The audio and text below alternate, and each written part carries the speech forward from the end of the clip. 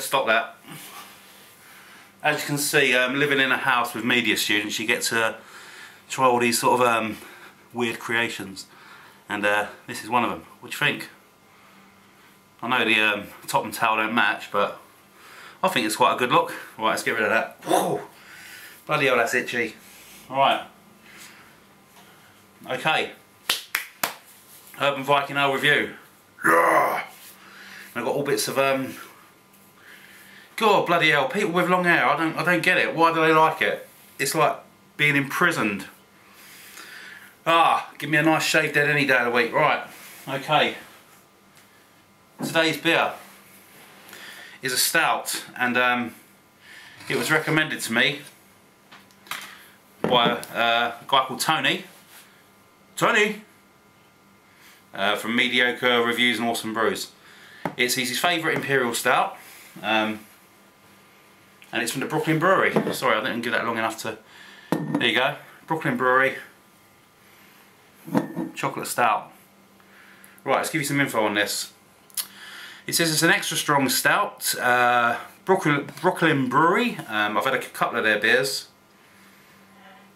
and they've all been good. There's not much info on this one,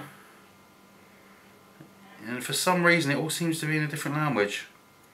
Not American, I mean. From my limited knowledge, it looks a little bit Italian? I don't know. 10%, blimey, I didn't think it was that much. Anyway, black chocolate stout. Right, I've had this one in the fridge for a little bit because I want to give it a bit of a chill, and then hopefully once the flavours start sort of warming up, I can give you a little bit of info. I'm never going to be good with that crap, I'll tell you. Yeah, Brooklyn Brewery. I've tried quite a couple of their beers now. Lovely cap, I'll be keeping that one. They all seem to be different colours. The Brooklyn Lager was a green logo, and the Summer Ale was a blue. So, nice black one for the stout. Yeah, they've been pretty steady there, brews. The Summer Ale was quite nice. Oh, look at that. That is thick. Wow. Oh. Lovely. I was going to use my the Meantime snifter because the stouts look awesome in that, but I've just had an IPA and I didn't, you know, I was going to give it a wash, but I couldn't be bothered. I'm in a lazy mood today, it's my day off. Anyway, so Brooklyn Chocolate Stout. I haven't really seen any reviews on. There are reviews out there online, but I wanted to sort of like go in a little bit, you know, a little bit blank without the knowledge. So let's get a nose on it and see what we're getting.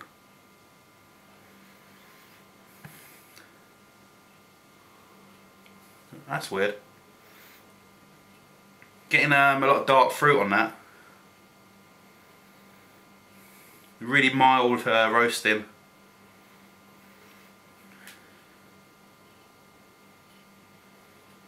Yeah, there's a lot of dark, a real amount of dark fruit, almost like a Belgian ale or something like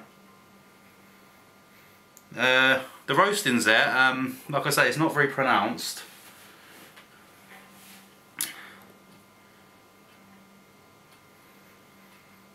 Getting a little bit of chocolate. Very slight. Right, I'm just going to get stuck into this one and see what it's like. Cheers guys. 10%, so I'll be careful with this one.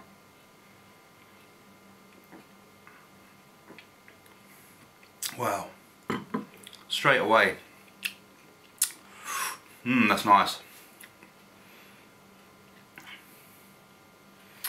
Oh man, that aftertaste. Wow.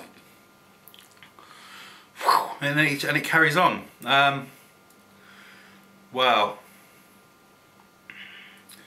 Right, the initial hit, the first hit you get is like a very sort of sweet berry, like a dark berry or something like that. And then you get like a slight sort of chocolatey sweetness. Blimey, that's a long aftertaste. It's sort of like a sort of a chocolatey sweetness, and then you think that's the you know, that's the taste over with. But then this sort of roasted coffee starts creeping in, and it starts building and building and building. and it's still in my mouth now. Oh bloody hell, I wish I loved coffee. Oh, that is really strong. Is there any notes on this?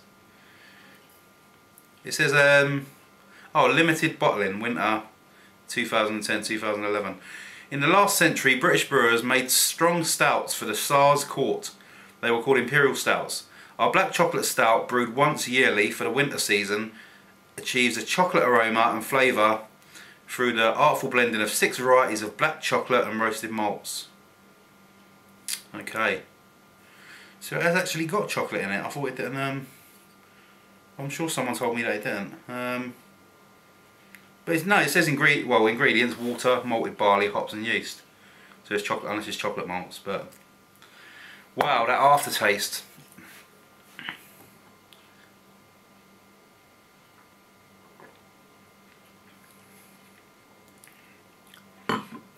That's a really strange one. The very first, the initial gulp reminds me of like a Rochefort 10 or something like that. Like a Belgian, you know when you got that sort of really, sort of like mulled, dark fruit with the sweetness. And then it's just like a truckload of coffee just slams into your face. And upends all its load onto your tongue. It's just like shh. You know, it's just filling up your mouth. And just when you think they can't get any more coffee in your mouth really, and then it sort of just stops. So it's not too, it's alright. I do like it actually. It's definitely one I'd only have one of though. That's a real sit back and take your time with it. That's really impressed me actually. I've got to try more from the Brooklyn Brewery because they do so much stuff, and I'm going to be going to the States next year, and New York is one of the cities I'm going to be visiting, and I'm definitely going to pop into the Brooklyn Brewery because I've got a mate who lives over there, and he's going to show me around. I'm really impressed with that because some breweries, you know, they'll have a really extensive range, but there's not too much limit. You know, there's not too much differentiation between them. It'll be like a golden ale, a pale ale, an organic ale, a stout. You know, pretty sort of basic stuff. But the Brooklyn breweries tend to do a lot of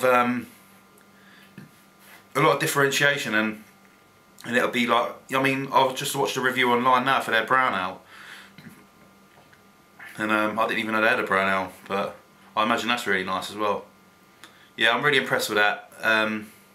Like I say, not a massive coffee fan, so how much time have I got left? Because I'm waffling a bit now. Sorry.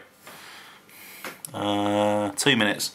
Yeah, I'm not too big a fan of coffee, but like I say, I can appreciate it when it's used properly, and you know, and these people have obviously put a lot of time and effort into this, and I can see why it's probably Tony's favourite Imperial, because it's the best Imperial stout I've had. I think I've had one before this. I think it was the Harveston or something like that, which was nice. But this is something else. And like I say, 10%, and it's not that strong. The coffee's strong, but there's hardly that much of an alcohol burn. Really, really good stuff. That from me is going to get a 9.5 out of 10 because it's quality. It's just really good quality. That's the sort of beer that I'll probably pay about 3 or 4 quid for in a bottle and still be happy with it. I think that was only about 2 quid or something. So, cheers guys. Feeling very civilised and laid back at the moment with this, so I'm going to take my time. Cheers!